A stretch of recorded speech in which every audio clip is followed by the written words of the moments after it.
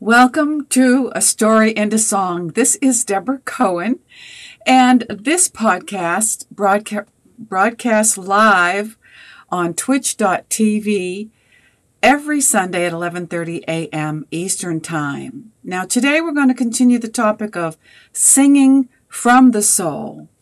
Not soul singing per se, like James Brown, I feel good. No, I love that kind of soul singing, but we're not talking about that today. We're talking about actually giving your soul, each individual person's soul, a voice. So if that interests you, find yourself a cozy, hopefully quiet place where you can be undistracted. Maybe have a paper and pen to take notes. And I will be back right after this message. Hello, this is Deborah Cohen. I'm so glad you found me online. My music is a variety of genres, starting in the 80s as a new wave singer-songwriter, opening up for Joan Jett in Kenmore Square, Boston. From there, I wandered into different genres, exploring my faith, praise music, interfaith music, and pop, rock, indie music, as well as music for TV, film, and movies. So there's all kinds of things to learn listening to my podcast, A Story and a Song. And I hope that you will enjoy the journey with me and that you will share what you hear. Thank you for listening. And again, this is Deborah Cohen, and I'm glad you're listening live. It's right now on twitch.tv. I was hoping to add Instagram today, but I ran into some technical issues, so we'll try it again next week on Instagram. My handle on Instagram is @debracohenmusic. So let us talk today about Rabbi Jonathan Sack's article on singing from the soul. Each person has a soul with a voice. But unfortunately, a lot of people don't know how to access their own primal voice. And we've been talking about, this is episode 3 in a series about singing and giving your voice a soul. Giving your soul a voice, excuse me. Oh my goodness gracious. Okay, let's dig right in. And if you're on twitch.tv/Deborah Cohen Music, I can see you in the chat if you leave me a message live. All right, so in this particular article, it was we're talking about Ha'azinu.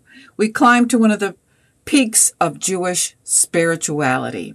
For a month, Moshe Rabbeinu had taught the people. Now, get yourself into that zone of reference if you need to kind of take a breath in. And exhale twice as long and start to picture in your mind's eye Moshe Rabbeinu at Mount Sinai. He had told them, Moshe, their history and destiny and the laws that would make theirs a unique society of people bound in covenant with one another and with God. And that's us today. Because at Mount Sinai, not everybody at that exact time and place were present, even though Hashem was also referring to all Jews in the future. And that would be me, and maybe that's you too.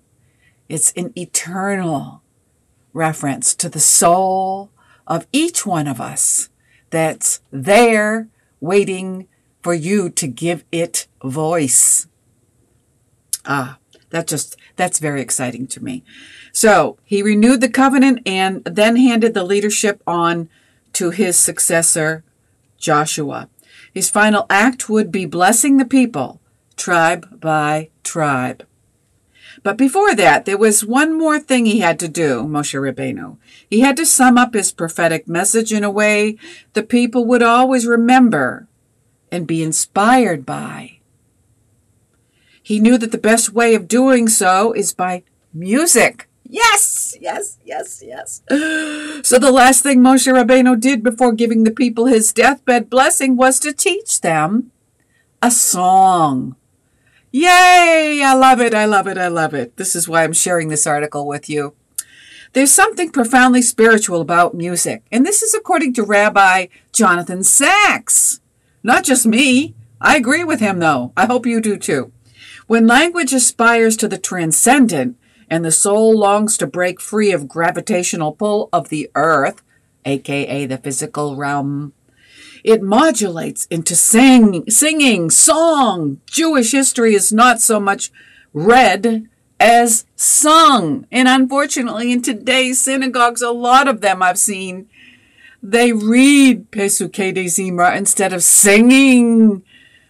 Pesukei de Zimra is psalms put to song so that you can awaken your soul.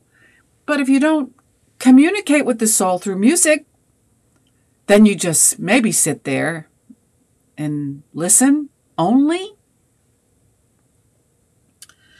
The rabbis enumerated 10 songs at key moments in the life of the nation. There was the song of the Israelites in Egypt. Look at Isaiah 30, verse 29. The song at the Red Sea, Exodus 15. The song at the well, Numbers 21. And as a side note, I find it interesting that Rabbi Sacks is using these English Torah references. Interesting. And, of course, Ha'azinu, Moses' song at the end of his life. Joshua sang a song, if you look at Joshua 10, verses 12 and 13. And so did Deborah. Yay! My name is Deborah, D-E-B-R-A. Hers is Deborah, but in Hebrew, it's Devorah, or Devorah. Okay. All right. So the Deborah in J-U-D period 5. Hannah, 1 Samuel 2. I think J-U-D is for judges, right? Okay. And David, 2 Samuel 22. There was the Song of Solomon, Shir HaShirim, about which Rabbi Akiva said, quote, all songs are holy, but the Song of Songs is the Holy of Holies, end quote. Wow, breathe that in. The 10th song has not yet been sung. It is the song of the Messiah, Mashiach. Many biblical texts speak of the power of music to restore the soul. That's why I sing in the synagogue. To restore the soul individually and collectively on Shabbat. When Saul was depressed, David would play for him and his spirit would be restored. 1 Samuel 16. This is one of my aspirations, is to be able to deliver a song to the listener and have their soul be restored. David himself was known as the, quote, sweet singer of Israel, end quote, according to 2 Samuel 23, verse 1. Elisha called for a harpist to play so that the prophetic spirit could rest upon him. And that's another thing that I don't hear much today in the synagogues is mentioning the prophetic spirit of song. So I hope these are all like tidbits that you're writing down so you can explore for yourself and maybe come on this show, and share your findings according to what the Ruach Elohim shows you. Because Hashem shows each one of us individual pieces of his puzzle. And we're meant to share it so that we can put that puzzle together in this journey called life. The Levites sang in the temple. Every day in Judaism, we preface our morning prayers. I didn't know he was going to mention it, but here it is. Pesukei de Zimra, the verses of song with their magnificent crescendo. Psalm 150, in which instruments and the human voice combine to sing God's praises. Is that what you experience in Pesukei de Zimra? Or you don't even show up for it because it's so boring. Mystics go further and speak of the song of the universe, what Pythagoras called, quote, the music of the spheres, end quote. that this is what Psalm 19 means when it says, quote, "The heavens declare the glory of God. The skies proclaim the work of his hands. There is no speech, there are no words where their voice is not heard. Their music carries throughout the earth, their words to the end of the world," end quote. Beneath the silence, audible only to the inner ear, creation sings to its creator. I feel lifted up just even in reading this. I hope that it illumines the sparks within you as well. So, according to Rabbi Jonathan Sacks, when we pray, we do not read. I pause for a moment because that should make some of you shiver. We sing. We do not read when we pray, says Rabbi Jonathan Sacks. We sing. When we engage with sacred texts, we do not recite, we chant. Every text and every time has, in Judaism, its own specific melody. There are different tunes for Shachrit, Mincha, and Ma'ariv, the morning, afternoon, and evening prayers. There are different melodies and moods for the prayers for a weekday, for Shabbat, and the 3 pilgrimage festivals, Pesach, Shavuot, and Sukkot, which have much musically in common, but also tunes distinctive in each. And for the Yamim Noraim, Rosh Hashanah, and Yom Kippur. There are different tunes for different texts. There is one kind of cantillation for Torah, another for the Haftorah from the prophetic books, and yet another for Ketuvim, the writings, especially the 5 Megillot. There is a particular chant for studying the text of the written Torah, the Mishnah, and the Gemara. So by music alone, we can tell what kind of day it is and what kind of text is being used. Jewish texts and times are not color-coded, but music-coded. The map of holy words is written in melodies and songs. Music has extraordinary power to evoke emotion. The Kol Nidre prayer with which Yom Kippur begins is not really a prayer at all. It is a dry legal formula for the annulment of vows.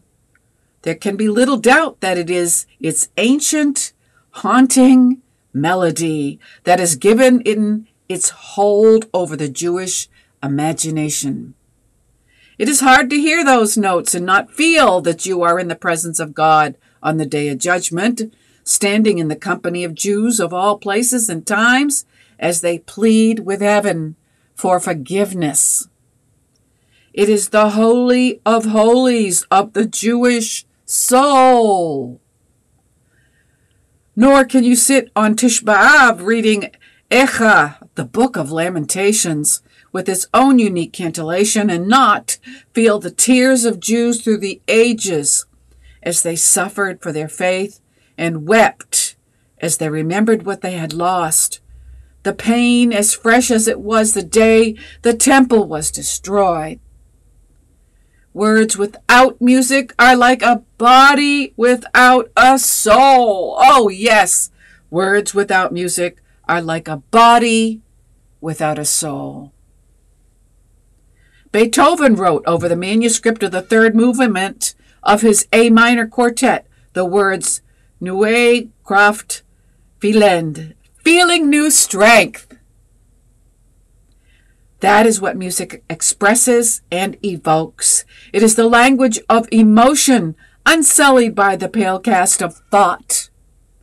That is what King David meant when he sang to God the words, quote, You turn my grief into dance.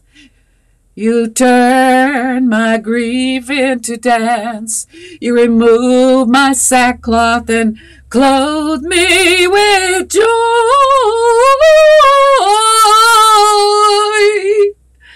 Hallelujah.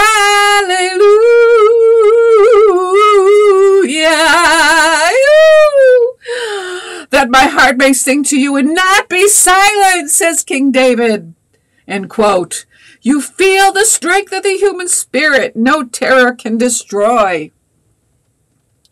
In his book, Musicophilia, oh, by the way, that melody I was singing is a recording of my version of Psalm 30, which is what those words King David was speaking in Psalm 30. So if you look for Psalm 30 by Deborah Cohen Music, you can hear the words in an original melody that God gave me in a dream.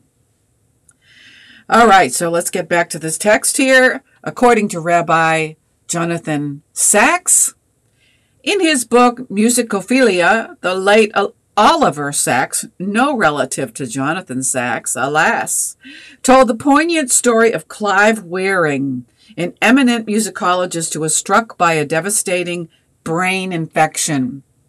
The result was acute amnesia. He was unable to remember anything for more than a few seconds. As his wife Deborah put it, it was as if every waking moment was the first waking moment. Unable to thread experiences together, he was caught in an endless present that had no connection with anything that had gone before. One day, his wife found him holding a chocolate in one hand and repeatedly covering and uncovering it with the other hand, saying each time, "Look, it's new. Look, it's new." "It's the same chocolate," she said, "honey." "No," he replied. "Look, it's changed. Look, it's changed." He had no past at all. Two things broke through his isolation. One was his love for his wife. The other was music. He could still sing, play the organ, and conduct a choir with all his old skill and fervor.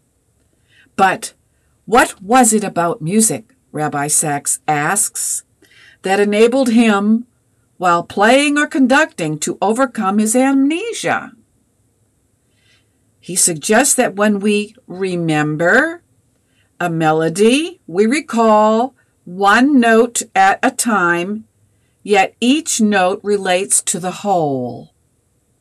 He quotes the philosopher of music, Victor Zuckerkandl, who wrote, quote, "Hearing a melody is hearing, having heard, and being about to hear, all at once." Every melody declares to us that the past can be there without being remembered, the future without being foreknown. Music is a form of sensed continuity that can sometimes break through the most overpowering disconnections in our experience of time. Faith is more like music than science. Emunah. Science analyzes, music integrates. And as music connects note to note, so faith connects episode to episode, life to life, age to age, in a timeless melody that breaks into time. God is the composer and librettist. Or shall I say, this is a new word for me, librettiste. Librettiste. Must be liberty, librettiste. We are each called on to be voices in the choir, singers of God's song. Faith is the ability to hear the music beneath the noise. And may I say, a lot of people that I know in the shul, they don't sing because they say they don't have a good voice. My. Is that what God says about you? And where did you hear that lie from? And why did you buy the lie? So music is a signal of transcendence. The philosopher and musician Roger Scruton writes that it is, quote, an encounter with the pure subject, released from the world of objects and moving into obedience to the laws of freedom alone, end quote. He quotes Rilke, quote, words still go softly outward toward the unsayable, and music, always new from palpitating stones, builds up in useless space its godly home, end quote. The history of the Jewish spirit is written in songs. I once watched a teacher, says Rabbi Sachs, explaining to young children the difference between a physical possession and a spiritual one.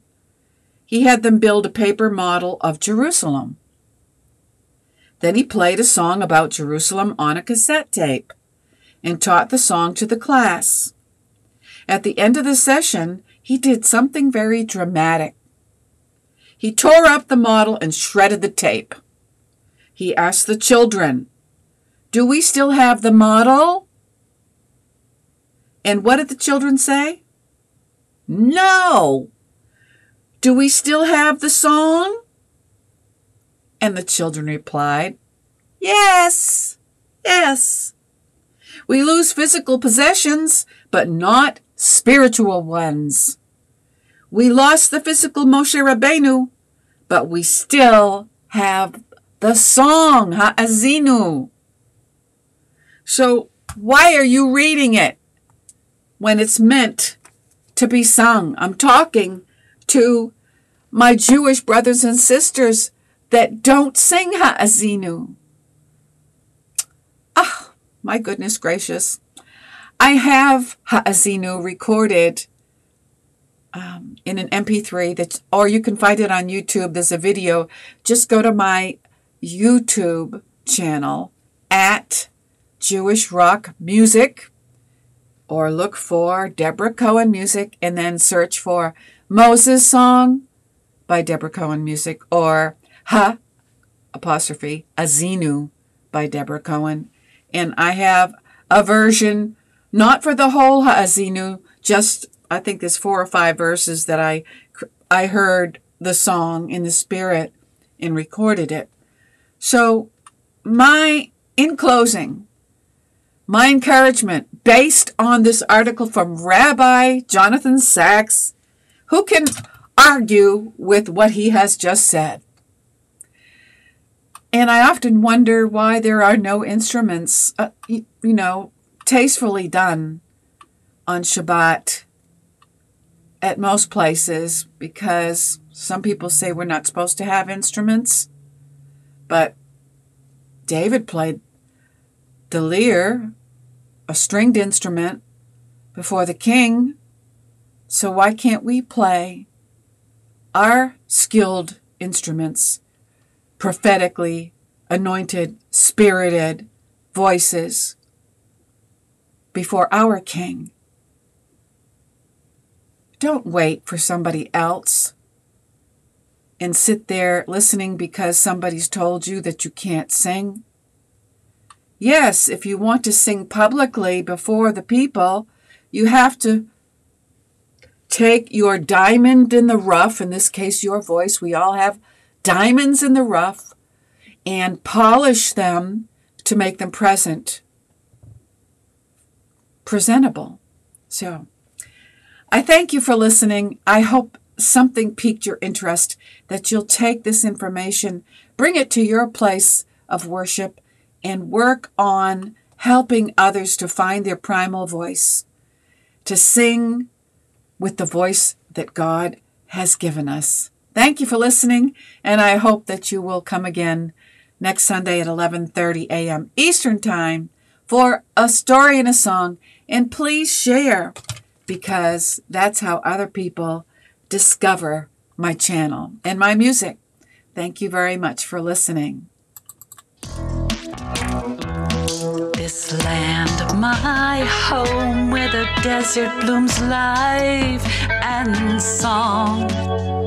We can see the love of God in our Garden of Eden, with loving eyes of moral purity, and have respect for all human life.